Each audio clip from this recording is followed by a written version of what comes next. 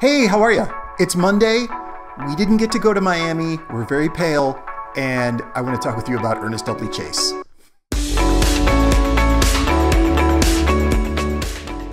Hi, first off, we wanted to say to all the people in Miami, man, we never realized how great that event was and how much it meant to us until we don't have to go or get to go. But to Hilda, to Jorge, to Mr. Weiser, to Mr. Schubin, thank you so much for always putting on such a great fair, and we can't wait until next year. We'll make it through. We had a lot of stuff that we were ready to take to Miami, and so now it's just kind of sitting around. So we wanted to share some stuff with you really quick, just a few minutes on Ernest Dudley Chase. You might know him. You probably remember his name. He's the guy that does the real hyper-precise decorative pictorial maps that were done early 20th century. He's a great instance of someone that is a bigger success in the second half of life than he was in the first. In 1927, he decided, towards the end of his career, at 49 years old in 1927, keep in mind life expectancy then for males was around 54, so he's deep into the second half of life. He decided he wanted to start making maps. But he didn't want to do anything that was just decorative and inferior. Not sure what he meant by that, but might have some ideas as to who he was referring to. So he sold his greeting card company that he made his initial wealth on and still stayed on with the company and began to make maps.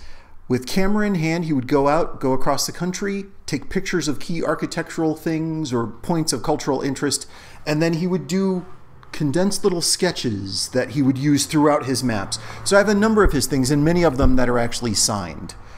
So here, 1935, the US, so Depression era of looking across the country. 1935, this one signed down in the corner by him. And then a number of things that he did for local, for New England, his home turf, which is signed. Probably one of the best things for Boston that was done in the 20th century, this map by him, his native area. But he also did things for what was changing in Europe.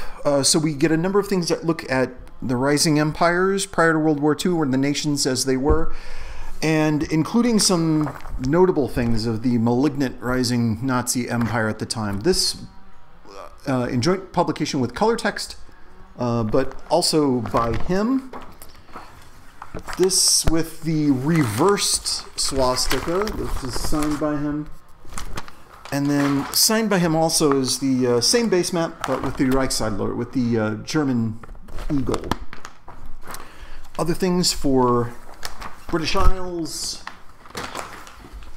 A beautiful thing for Italy, with good detail down to San Giovanni Rotondo down south. Switzerland, signed by him.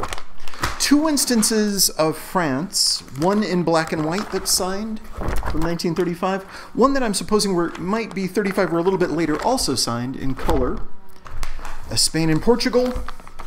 And then what was also notable is he came into working on things during the war years. So during World War II, he began to do maps thematically focused on those kind of hot points and areas of the key battles regions. So things here, Atlantic and Indian Ocean, that's signed by him. And then really important, the Pacific battle map.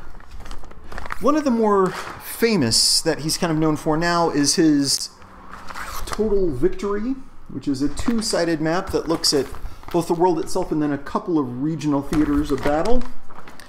And then towards after a war, he does a number of thematic world maps. I do have one just pre his World of Wonders, issued on board, signed by him. World of Stamps was the last that we had out of this collection. So we'll have a list of those wherever you're finding this video. Feel free to contact us. We will be standing by the phone or by email, curtis@oldmapgallery.com. Thanks. We'll catch you soon.